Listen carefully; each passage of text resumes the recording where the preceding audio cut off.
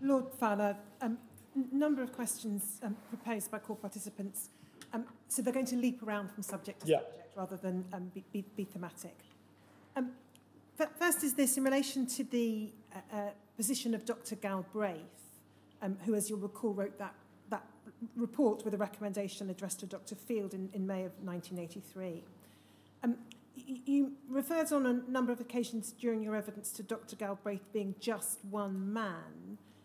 However, Dr. Galbraith was, in fact, the director of the Communicable Disease Surveillance Centre, a governmental body with responsibility at the national level for prevention and control of infectious disease. Would you accept, therefore, that he was someone whose view ought to have carried significant weight in the department's decision-making process? Yes, and I think he did. I don't in any way denigrate Dr. Galbraith, who had a high reputation and was obviously a very distinguished medical man, no question of that whatsoever. I think the question was whether his one decision was going to be the thing which determined policy, and we came to the conclusion that it would be better to wait until there was a more collective view on that subject. Now, the next question will be assisted if we look at a passage from Lord Glenarthur's evidence. And I don't know if it's a passage that you've looked at before, but I'll put it up on the screen. Thank you. INQY 1000139, please, Shomik.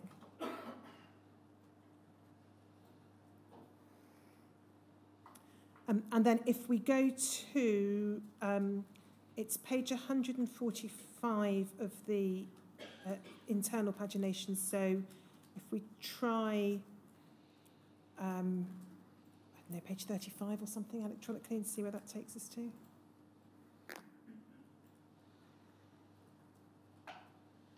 If we go on a couple of pages.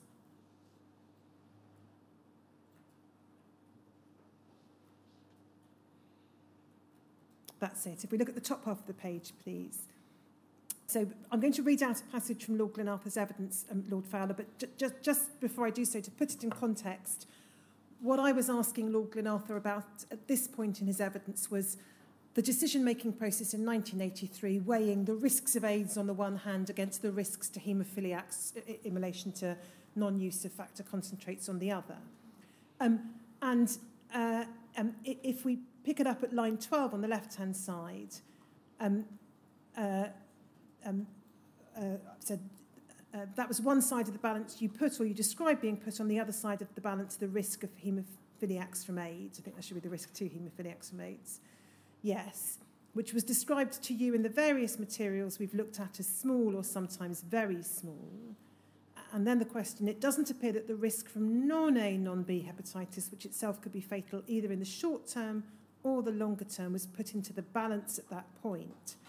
And then if we can go to the top of the right-hand side. In other words, you weren't just dealing with what was believed rightly or wrongly to be a small risk of infection with AIDS. You were also dealing with a very high risk, some describe it as a near inevitability of infection with non-A, non-B hepatitis. Now, I should say, in the interest of fairness, non-A, non-B hepatitis is also a significant problem in terms of the domestic blood supply. And then this question, do you know why, in undertaking that balance, the issue of non-A, non-B hepatitis does not appear to have been factored in the department's decision-making process, specifically in 1983 I'm talking about? Lord Glenarthur's answer, no, I don't know, and I'm quite surprised that it wasn't flagged up, for example, in the first briefing I had from Dr. Walford, or highlighted in some way.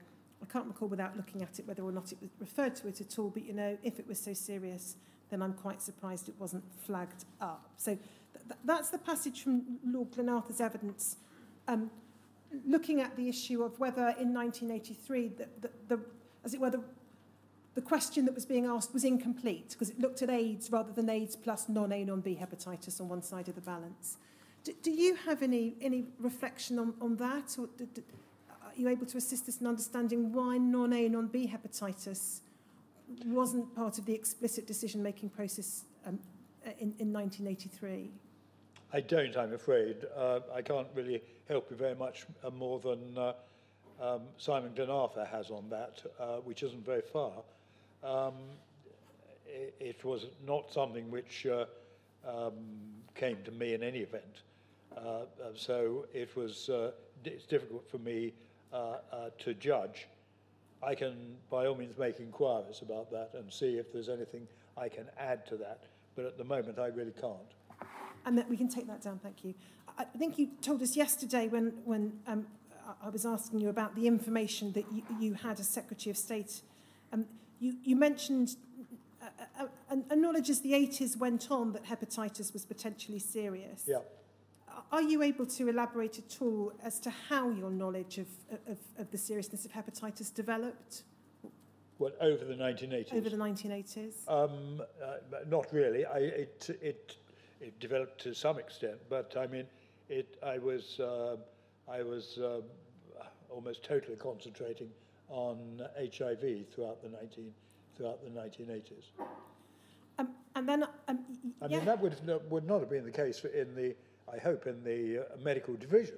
But, you know, the medical division was just one part of this enormous DHSS empire. And then I asked you yesterday about whether you'd have been concerned if the department was relying largely on the opinion of a single haematology expert. And I think it was my fault, Lord Fowler, because I didn't then follow through the question with you. I think there may have been a degree of confusion as to who I was referring to.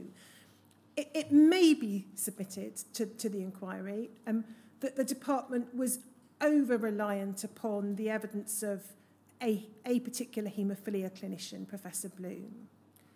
I'm not asking you to comment on that as a matter of fact, because I don't think that's something you had direct involvement with. But if it were the case that the department was largely or entirely taking its advice about haemophilia care from one clinician, would that concern you as a matter of the department's decision-making process? Yes, I do think it would have been good practice, and I think it would have concerned the chief medical officer as well, and he would have wished to prevent that. And there's no point in me arguing against one person, however distinguished, saying you can't just take his view. You've got to take a rather more consensus, collective view than that, and that my answer would be the same for both. And then picking up on the issue of the chief medical officer, and you've described the contrast between Sir Henry Yellowlees and Sir Donald Atchison. Can you assist more generally with what the process was for appointing a chief medical officer? It's a very, very good question. I'm not sure that I can really. I can't remember how that was done. I think it was probably done as a civil service appointment, just as you would appoint the permanent secretary, because that's in effect what they were. I mean, I sometimes said I had two permanent secretaries. Actually, I had three. I had the permanent secretary, Ken Stowe, then I had the one for Social Security, Geoffrey Otten, and then, of course, I had Donald, who was the chief medical officer. I think I'm right in saying that would be done, that would be an appointment carried out in the normal civil service way, although obviously didn't rise very much. I can check that, but I think that's my reply. And if there were, once a chief medical officer was in post, if there were concerns about how that chief medical officer was discharging their responsibilities, were there any mechanisms for addressing that? I think it's always quite difficult to move on someone you're not satisfied with, and rightly so, because you know we're politicians. We come in, and you don't want a political civil service, in the sense that a guy comes in from Conservatives and takes one view, and then from Labour takes another view, which has practically nothing to do with their professional capabilities. It is very difficult to move senior civil servants, and is very, very rarely done in my experience. It's perhaps been done more in recent years, and certainly in my period in the 1980s. So, and as with for Henry Yellowlees, I don't think we would have thought of doing that, because he had been there for some time before I arrived. So in a sense, he was more experienced than I was. wasn't his experience that I was worried about. It was his energy, I think, in going into the public health area. I don't think. I mean, looking back on it, I don't think that would be remotely a good reason for moving him out. And as it happened, we had Donald Aitchison behind, and then he took over from that. I think it's quite a good idea not to actually have sudden changes which might look as though they're on a political whim. We have a non-political civil service, and remember that the medical division is part of the civil service, and I think we should keep to that. And in 1983, 84, or indeed, in fact, earlier than that, 1981, really through to the mid-1980s, were you aware that factor concentrates imported from the US were made or may have been made using what's sometimes referred to as either Skid Row donations or donations from prisoners in American prisons? Yes, I learned that as I went along. So but I don't know at what point I learned it. But that was something that was well known within the government? I think, yes, it was well known within the department and well known within particularly within the health division, no question. And then moving to an entirely different topic, when we were looking at the public education campaign, the issue of stigma earlier today, I drew attention to those passages in your statement in which you identified individuals who had expressed views that might be said to be, amongst other things, hostile to the gay community. Very hostile. Did the Prime Minister, as far as you know, share those views? I don't think so. I think she had a certain amount of sympathy, I think. I mean, I never really discovered this, with the chief rabbi who had a long criticism of the campaign, but that was mainly on the grounds that we were running the wrong campaign. We should be running a moral campaign. We should be teaching people about morality, and what we were doing was, in fact, teaching them, I forget the phrase he used, but teaching them how to avoid being taken to law, and how to avoid that by using protective clothing. I mean, it was that kind of view that Rabinowitz had. I think he was quite close to the Prime Minister on that. But she never, to be fair, she never actually talked to me about it, except this view that kept on coming out, that if we ran a public health campaign, we were going to, a kind of public health campaign, we were going to teach children and young people things that they had never dreamt of. And, you pays your money and takes your choice on that, but it seemed to me not a very strong argument, and not backed up with any evidence that it led to the kind of consequences that she was fearing, which I assume was that there would be an increase. There wasn't an increase, and nor was there any evidence of it being an encouragement. Now, I just want to ask you a little about, in quite general terms, about your witness statement and some of the documents referred to in that. In answering my question, I'm not asking you to go into the content of discussions that you may have had with your legal team. As we've explored in the course of your evidence over the last 2 days, in the period up until 1985, you had comparatively limited direct involvement with matters relating to blood products, hepatitis or HIV. But you've set out in your statement a number of documents which you wouldn't have seen, I think, at the time, and we've tried to make that clear as you've gone through your evidence. Would it be right to understand that, Did you go through those documents yourself and put together the narrative, or was that undertaken with the assistance of your legal team? Sorry, the narrative... The narrative in your statement of matters of which you had no direct involvement at the time. It was a mixture, but my legal team certainly helped. In terms of those documents that you've referred to, and there are obviously a very large number that you've referred to in your witness statement, and which you've commented on a number of occasions, have you yourself, for the purpose of preparing and signing your statement, reviewed those documents?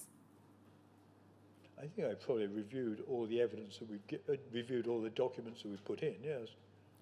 And where you've made observations about matters that you didn't know at the time, that's your perspective being asked about it for the first time some 40 years later. Yes, and there is a difficulty here because, as I said during the hearing, it is quite difficult to distinguish between what you knew then and what you know now 40 years on. I mean, it is the difficulty with this inquiry. I was try to distinguish between the two, but it's not always possible to do.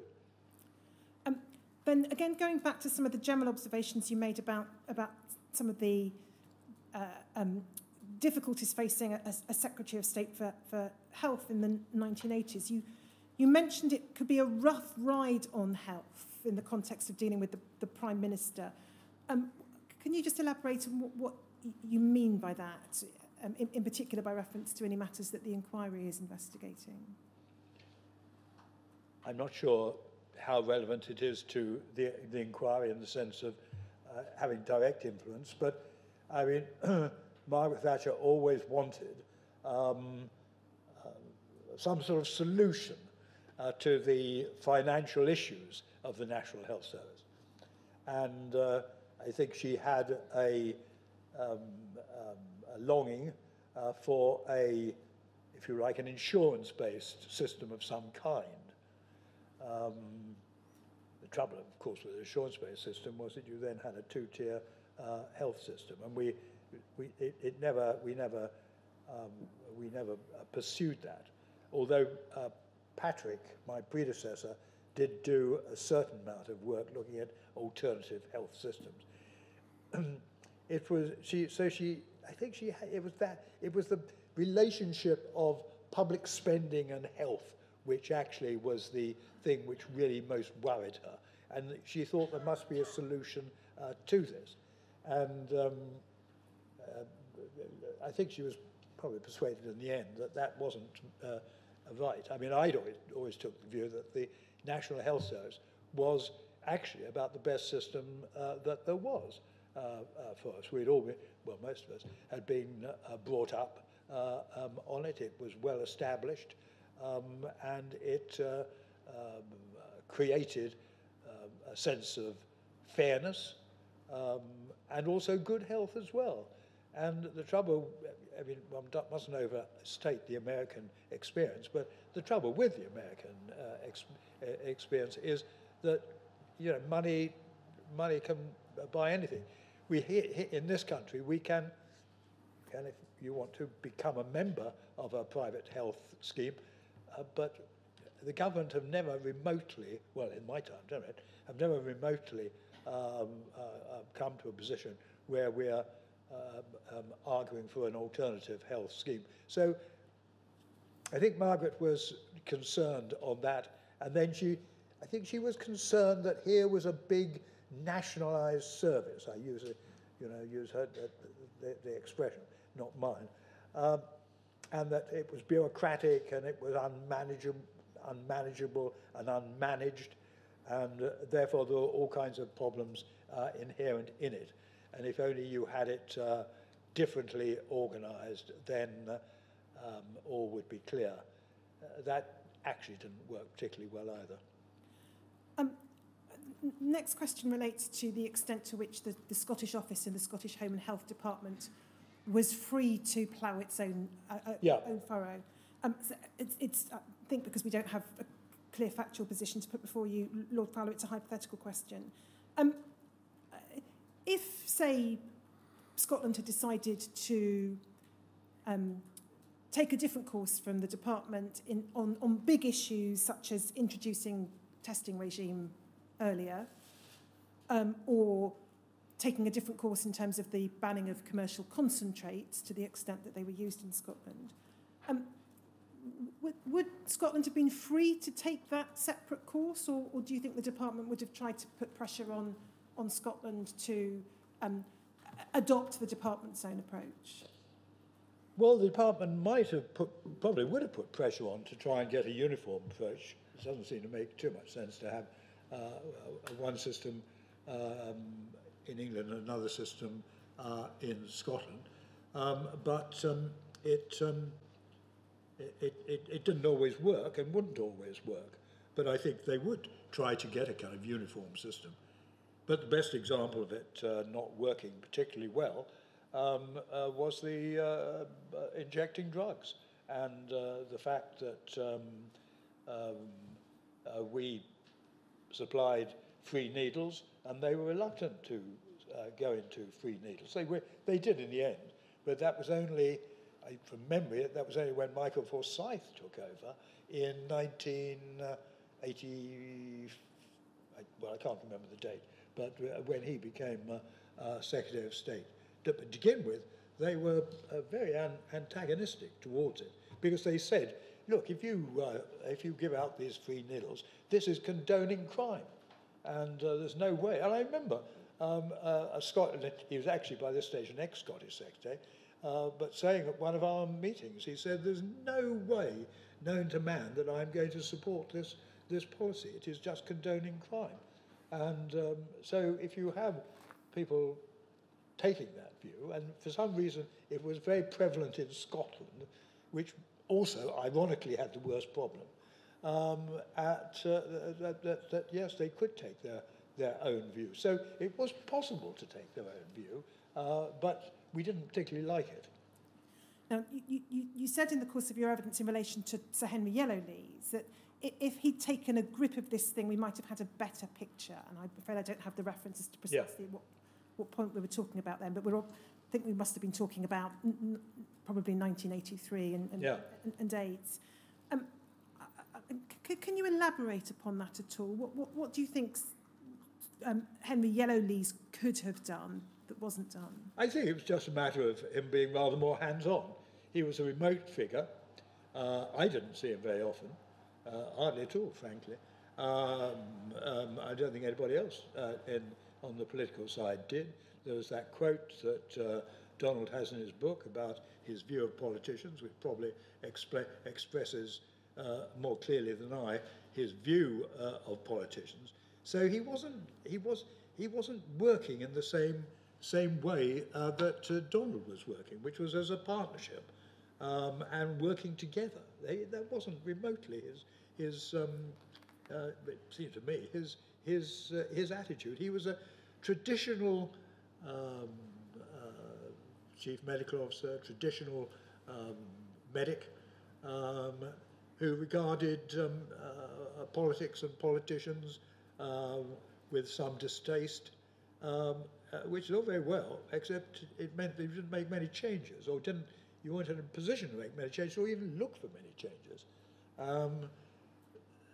So it's quite difficult to put one's hand on it, but he wasn't as involved.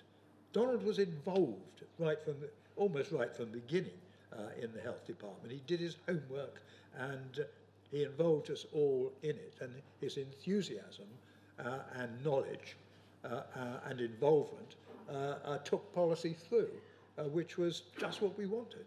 But that wasn't the case remotely with Henry, I'm afraid, who was a remote person, and perhaps that was how CMOs were when he took over. Next question is about the issue of stigma relating to HIV. Yeah. Were there any particular steps taken by the department in the 1980s that you can recall to combat that stigma, and if so, what were they? Well, we were forever doing things to try to combat it. We tried to put our advertising in phrases which didn't condemn at any stage, gay or straight. You know, this was a government advertisement. Well, no one had ever seen anything like that before in this country. I mean, it seems pretty normal now. I mean, I give you one other example of it. I mean, when I went to the United States, I was going around a ward which was absolutely full of AIDS patients, absolutely full, young men. And it wasn't my idea, it was the idea of some enterprising television reporter there who said, would I like to come and shake hands with an AIDS patient? So I did. I mean, you know, because all what we were saying was you don't get AIDS from shaking hands or drinking out of the same mug, all that sort of stuff. And that photograph of that got a lot of coverage, actually, in UK, and indeed in the States. Not, of course, as much coverage as Princess Diana, when she did very much the same thing, I think, at the Middlesex Hospital. But that was a young, beautiful princess doing it, rather than a middle-aged health minister. But, I mean, I can't tell you, we all the ministers, I mean, myself, Tony Newton, we all bent over backwards to actually try and fight stigma. I did debates on the subject. I remember at a young Conservative conference, a national conference, facing a hostile motion on the subject with people, with the proposer saying that he was backing one of the chief proponents of discrimination. And there was, I thought, a thunderous roar of applause for his speech. But in fact, when it came to the vote, he was heavily outvoted. So if you stood up to it, actually, you know, British public are quite sensible, and they will follow the lead. But you have to try and give a lead. Next question is about the Council of Europe recommendation, and it's not about the detailed content of the recommendation. Yeah. It's just about a question of process. Yeah. I asked you about the issue of reliance on US imports and the connection with the first part of the recommendation. And it's been quite correctly pointed out to me that in terms of, that might be true for Scotland, for England, but for example, in terms of Scotland, the position was rather different in terms of reliance on imported concentrates. Would you expect the health departments or the territorial departments to have been consulted or to be part of the decision-making process in terms of either what recommendations should be made or how they should be responded to in the Council of Europe? In the Council of Europe? Yes. Yes, I would have thought they would have been. I think they would have been, and I think that they would have provided the briefing beforehand. We had we had a little section inside the DHSS that did do European policy, including the Council of Europe. No, I think there was no lack of briefing. But you'd expect there to have been some form of liaison between whichever was the right division and the Welsh office, Northern Irish office and Scottish office. Oh, I think so. I think so, yes. That would be my... I mean, I haven't got any evidence on that. That would be my guess. The next question, we're nearly at the end, Lord Fowler, goes back to the question of no conclusive proof. And as you know, and we've explored it in some detail, you address it in your statement, and we explored it with Dr. Wolford, the qualifying part that was in that original briefing didn't then make it into the public statements in their various forms. We don't know who took it out, I should say, or precisely what the drafting process We're assuming it was in. I mean, I'm assuming it was in. Well, certainly an early formulation contains it. Can you assist from your own knowledge of the department in understanding whether there might have been any reasons for not including that that qualification and for removing it? I think I think the only reason for removing it would have been that if you did do that, then it could increase concern, it could conceivably increase panic. But I think that that's not, I mean, in my view, that's not a good reason. But if you ask me what the reason is, I would have thought that that was the reason. But who was responsible for that? I'm afraid I just don't know. Then you talked about the importance of openness in government, and the importance of the government being as open as possible. Did you take any steps, as far as you can recall, when you were at the Department of Health, to communicate your support for openness and transparency in relation to matters of health and public health to those working in the department? Yes, I think if I was asked, that would be the point, and I certainly would have made my views known in the relevant cabinet committees that there were. I mean, I was well known as an ex-journalist. I mean, so it would come as no surprise to anybody that that was my basic view. You told us about the experience of visiting a children's hospital early in your years as Secretary of State and seeing the babies with whooping cough. Do you, as a matter of fact, did you ever, during the time you were Secretary of State for Health, meet with any patients with bleeding disorders? Well, I think I did. I was thinking about that. I think I did, but not a specific meeting of that kind. And it was a whole problem being a Secretary of State in this massive department. I started with the best intentions of going round. I started with the Children's Hospital. I went to Rampton Special Hospital. But that's 2 days out of your working week, and it just becomes impossible to keep it because for the rest of 1982 we had going into 1983 we had was it 82 or 82 whatever 82 we had the Falklands.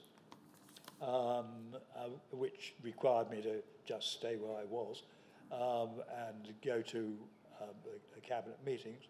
And that was followed by an industrial dispute, which rather understates its seriousness, which kept me absolutely fully employed until the end of the year. And it was also at a stage when there were demonstrations against Conservative ministers. It was a period of demonstrations in any event. And so it was always a bit counterproductive, actually, paying visits. And I think I've reminded myself as you were answering Lord Fowler that your statement does make reference to, although you've no independent recollection of it, I think, a meeting you had probably with constituents. Yes, I had two. Who were family members of those who. Exactly right. 2 constituents came to see me in Sutton Coldfield. It wasn't the most successful of meetings because once one gets out of the, there was no official with me, so it was a meeting just between me and the two constituents, and it probably would have been much more effective. Had it been done with the official coming to Sutton Coldfield or them coming to London, that meeting did take place and they expressed their concerns. And then my last question, Lord Fowler, really calls upon your expertise or experience as a parliamentarian. Is there, to your knowledge, a convention that if Parliament has been led by a ministerial statement to expect a particular event, it should be informed if the expectation is not fulfilled? Wow. Say that again. Yes, I'm not asking about any particular statement, no. I should say. It's a general question. Is there a convention, that, to your knowledge, that if Parliament has been led by a ministerial statement to expect a particular event, Parliament should be informed if that expectation is not fulfilled? Yes, in one way or another. I mean, it most certainly would be, because it might not be, if it was done in a parliamentary statement, it might not be that it was countered by another parliamentary statement, but it might be countered by a parliamentary question, by putting down, having a parliamentary question put down, and making it clear that although you had said this in the statement, in fact, it has never taken place, and the reason for that is this and that. I doubt if you'd make a second statement on the subject. Well, you might do. It depended how serious it was, but you certainly would make it clear if the promise had not been fulfilled. So those are the questions I'm proposing to ask from those that were suggested on behalf of core participants. I'm just going to see if there's any questions. No, there's none from those representing Lord Fowler. Do you have questions? Well, I do. I have a couple of questions for you, Lord Fowler. They're both rather loosely linked. But the first picks up on a question which Council was asking you just towards the end about the no conclusive proof line that was taken, and the absence from it of any qualification, which you thought, and you may well be right, I've yet to hear all the evidence from departmental officials about it, that the reason was to avoid panic and alarm amongst the public. It may be said there was a degree of contrast between that approach to communication with the public and the approach which you and the department took shortly after when the Tombstone advert and that campaign was issued, where although the purpose was not to alarm, but to inform emphatically, it was well understood that a consequence might be alarm, and that would be perhaps no bad thing, I suspect, in the view of the department, if I'm right. So between the two, there's been a change of approach. And I appreciate that your view would be that communication should always be open and full and informative, at least to the best of one's ability, and presumably that would include telling the public if you just don't know, because information hasn't got to that stage. Yes, and I agree with all that. But what stage is there the tipping point, or was there the tipping point, you think, between those two views, looking back on it, between the view we dare not risk alarm, assuming that to have been the view, and we don't mind at all if we do, even though that's not the purpose? Yes, well, we didn't actually think that when we were doing the second one, that it was quite going to have the impact that it did have. And that came as slightly a surprise to us. It did have a major impact. But I think that, we had been struggling to get our message into the media, and then suddenly it kind of splurged in that way. But the only thing I would say about the two, the alarm on the advertisements, every advertisement which went out, literally every one which went out, was checked by myself, it was checked by Donald Atchison, and it was checked by Tony Newton. So there was absolutely no excuse for getting it wrong. I mean, it was just a fact of life, I'm afraid, or fact of death, I fear, that HIV was a risk to life. That was the message that we were trying to get out. It was exactly, that was totally accurate. The other, the contrast, is a piece of what in my journalistic days would be called news management. They were saying, well, that might be the case, but it would be rather a bad idea if we let everyone know that. And I'm not in favour of that. I just think you get, I mean, even from the point of view of those people who take that view, it often means that you get into more trouble than you might otherwise do. But the one was an honest approach. The other was a public relations. Okay, you can patrician approach as well. Rather, you're just the public. We can tell you what's good for you, and we shouldn't. That is a very different kind of approach, and one that personally I don't share, and which I hope has now gone entirely out of fashion. Although it was, I think, a bit in fashion in the 70s and 80s.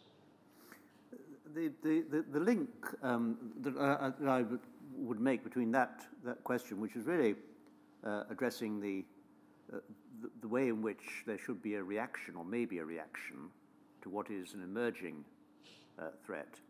And it may be said there was a difference between the reaction that was actually taken, albeit you wouldn't have approved of it, to what was emerging, and later on to what had emerged.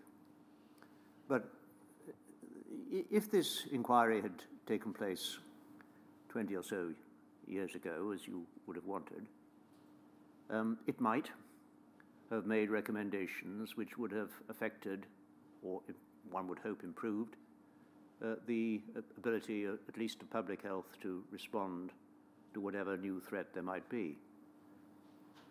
How best would you have seen, or do you see, the processes being adopted which best identify an emerging and serious risk before it becomes an emerged and serious risk? I mean, so much. It depends a bit on the circumstances, but I think the only rule I would make is that you want to be honest about the position, and if you have a genuine honest belief that there is a serious risk emerging, then you should say so, and you shouldn't actually keep that secret. I think you get into, I mean, even if you don't believe in that, I think you get into much more trouble if you try to push it under the carpet. So I think, honesty and openness is the only thing. I hope that doesn't sound too pie, but I mean that is about the only way you can do it. I mean, the other thing, of course, about emerging risks, and I suppose in COVID in particular, is you've got to decide, what your standpoint is. I mean, it seemed to me a bit of the difficulty with COVID was that, half the people were saying business as a standpoint, the other half were saying public health as a standpoint. But it does help matters if you have one standpoint. Otherwise, people get confused. Would your standpoint, I'm talking generally, not talking specifically about COVID, though it would apply, would your standpoint being that the keeping the public safe is one of the first, if not the first, duty of government? I think it is the first duty of government. And so I would take public health as being the first. And therefore, everything ought to depend, first of all, upon does this protect or help protect the safety of the public? Exactly. Thank you. Finally, if this inquiry if this inquiry is now in process, I may make no recommendations. I think that's unlikely, but I might. But if I do make recommendations, would you have any recommendation you would suggest I would make which, from your standpoint, given your knowledge of the political realities, would be likely to avoid something like this, I have to put that very generally, happening again? Yes, happening again is difficult, but I think that the more information you get, the quicker you get it, then it makes it less likely that things will happen. I mean, my major criticism of what has happened over the last 40 years is this inquiry is I won't say too late, but it is very late. I mean, your council has been urging me for most of 2 days on issues, saying couldn't it be done earlier? And she's quite right to have done so. But you might actually make the same criticism of the inquiry itself. That's not, if I with respect, it's not your fault, and it's not council's fault.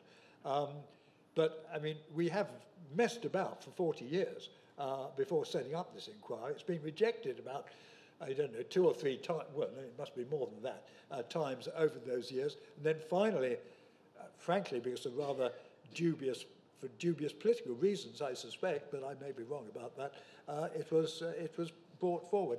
I think it would be it would be very useful if we could say delays of this kind in setting up an inquiry are not acceptable, and it's easy to say that. But you should also say at the same time that there are, if you're faced with a pandemic, as you are today, and you were with AIDS, then it should be automatic. It shouldn't be for a public relations campaign or solicitors or anyone like that to have to work year after year to get the inquiry. It should just come automatically, and the only question would be when it comes. Now, to some extent, I think this is the territory on which the government is now on. But it's taken a hell of a long time to get there. So the more automaticity you can get into this, the better. I mean, I think there are other questions about the inquiry. I mean, I don't think they should be set up for political purposes as well. And but that takes us into reform of the public inquiry process, which I think is beyond my scope at the moment, and certainly beyond the scope of this inquiry.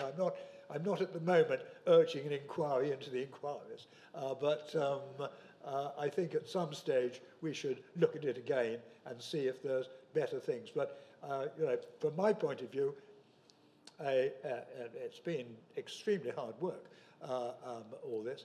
But from my point of view, everyone has helped and has been, and I've been treated with a courtesy and fairness throughout, and that's, I think, as much as one can expect as a politician. Lord Fowler, is there anything else that you would wish to add? No, I thought I just added that. Sir. Well, I have to particularly thank you, that although you make the point that you may be 83 and you could, if this inquiry had been held earlier, have been a bit younger. But despite your age, you've shown a vigour, a clarity, and an ability to emphasise what are your independent views before us. And you have, in my view, set out to be helpful to the inquiry, and I thank you for that. You may not perhaps realise just how helpful it's been to have the unvarnished views of the cabinet minister who was responsible between 81 and 87. The years of significant interest to this inquiry, who can articulate the pressures and the practicalities of decision-making in the political field for those who have responsibility for what happened. You can cast light on why, how, and when decisions were made or weren't made by others, and indicate something of the personalities of others who have helped, if in one way or the other, frame what happened or what didn't happen. So can I just thank you very much for that? You have our appreciation. Thank you very much indeed. That's very kind of you indeed. Thank you.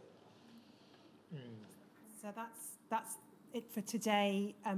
We obviously will be coming back in later hearings to government action and government decision-making but we tend tomorrow to start looking at material relevant to pharmaceutical companies. Yes. So tomorrow at 10 o'clock, pharmaceutical companies.